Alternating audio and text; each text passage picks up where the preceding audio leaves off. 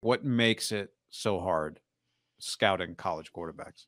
I would say true toughness, because a lot of these guys that are valued, a lot of them go to bigger schools, right? When you just think about a lot of the misses over the years, they come from powerhouse programs, means they're not getting crushed a lot. They're not in games that look like what we just witnessed. Even the occasional, like Ohio State, Notre Dame, they play in like 1 or 2 of those a year, right? So think about the top programs. They actually don't play in that many knockdown, drag-out games every year. So it's hard to, like, when shit really hits the fan, what does it look like when you're getting peppered, when your team's losing, when you're just in adverse situations? I would say the intangibles of, reading complex defenses, right? The defensive coordinators, I would say, in the pros are higher level in the sense that, there's no, I would imagine there's some brilliant guys in college too, but you just have less time to implement stuff. You're dealing with guys. Some of these guys have only played football 3 or 4 years, like starting in 9th grade. You're right. You can give more to J.J. Watt at 30 years old than you can your 5-star guy, even like Alabama, right, in his second year. So the complexity of what you're looking at, obviously the offenses are more complex. I think the combination of that, so the complexity of the football, what football demands of your mind. Yeah, that's what I thought. That's a great way, like a high school to like graduate level. And the intangible, the toughness thing is because you just see these guys get peppered and get up. Like that Penix moment to me in an evaluation in a draft meeting, I'd be like, I was there at Washington, Oregon, and I watched this kid get fucking peppered and keep shaking it off and get back to the huddle. And I bet then when you go in to talk to his coaches, his offensive coordinator would tell you, or the offensive line coach might tell you, he's like, my guard and center said he just kept shaking it off and looked at him, telling him to get their heads up. And you'd be like, damn, I love this guy. That type of stuff. Yeah. Yeah. But like, you might not get that at Ohio State or Alabama. It's like, yeah, Tua never really got touched. And when he did, he broke his hip. I always go back to Zach Wilson, right? Never got hit his last year at BYU. So with that said, I asked you that because this is Kevin O'Connell on his coach's show. He gets asked about Brock Purdy, and this is what he said.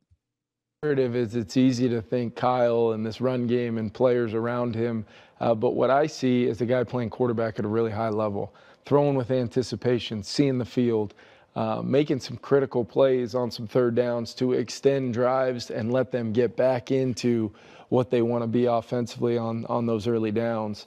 And he's consistently done it basically every game he's played since getting the opportunity to be in there. So he's a challenge. He's in complete control of Kyle's offense and what they're trying to do. So you got to try to make him uncomfortable. The formula for a guy like Brock Purdy is no different than playing any other quarterback in this league. Try to make them uncomfortable. Try to make them feel like they've got to force some balls into some tight windows. And then can you make the play? Tips and overthrows. We saw it last weekend in Chicago. It'll be important that we try to see that a few more times this weekend at US Bank Stadium. Got the sponsor in at the end there. What'd you think? Did you see his Saban hand movements? Yeah, I did. There's no way if we got a clip of him as a player, he talked like that. But no job of a coach. I'd bet $10,000 he never did hand movements. I'd bet there's a chance in the last 3 or 4 years he's implemented that. I think a lot of these Jimmy Sexton clients or whoever his agent is, they add that value. Yeah. And maybe there is something to the psychological. They say there is that, like, for public speakers, hand gestures are effective tools of making points to people. But we know it feels like it's pretty natural. His name is Brock Purdy. He plays quarterback. It's like, Jesus Christ.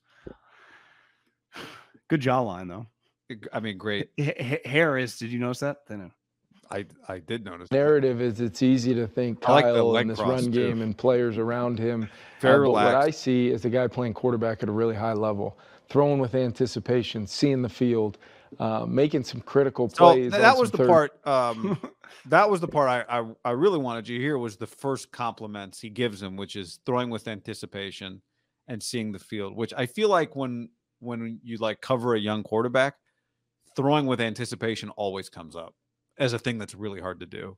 And of course it's hard. Like when you stop the film at the moment before you throw, and I think it's always really impressive to see where the receiver actually is when a quarterback has to decide to throw the ball to him.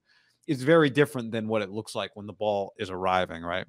And then seeing the field. Like you said kind of what I thought you'd say, which is what Kevin O'Connell said. Is how can you possibly really know with most college offenses whether or not a guy can do it? I was talking to a buddy of mine who was a really good quarterback in college, who coaches quarterbacks now.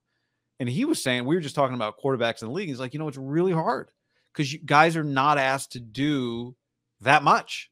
And so it makes it very difficult for them if you choose to like really have them read the defense as opposed to just read half the field or just go through progressions. He's like, it's a really different animal. Trying to find young quarterbacks who really read a defense it's hard to do. There aren't a lot of them because their colleges aren't asking them to do it.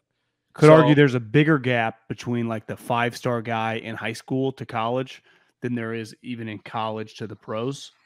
You're adding a lot, but think how hard it is. Like it's just all traits. If I'm playing at some powerhouse, I'm just kicking the shit out of everybody, like Arch Manning.